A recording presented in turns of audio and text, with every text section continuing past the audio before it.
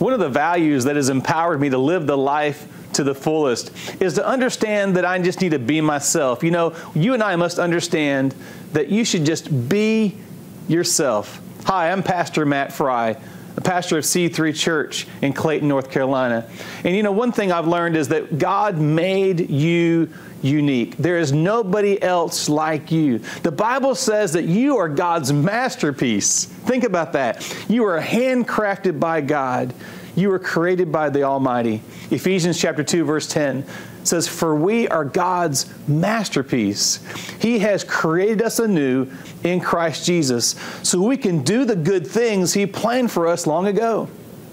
You don't have to try to be like anybody else. You don't have to try to compare yourself to anybody else, but be the best you that you can be. I heard a story about a guy who was out of work, couldn't find a job. He was desperate, saw an ad in the paper that they needed some help at the zoo.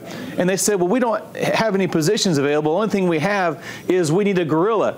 So if you'll agree to dress up like a gorilla until we can find a real one, you know, we'll pay you well. The guy says, I'll take it. So he dresses up like a gorilla. They have the gorilla outfit, and he jumps in the cage, and he's like beating his chest, and he's swinging around. The kids are convinced that he's really a gorilla. For a moment, he starts thinking, hey, I really am a gorilla. He starts swinging. He goes to the cage next door where there's a lion, and he like freaks out. He starts screaming, help, help, get me out of here. And the lion says, shut up, or we'll both get fired.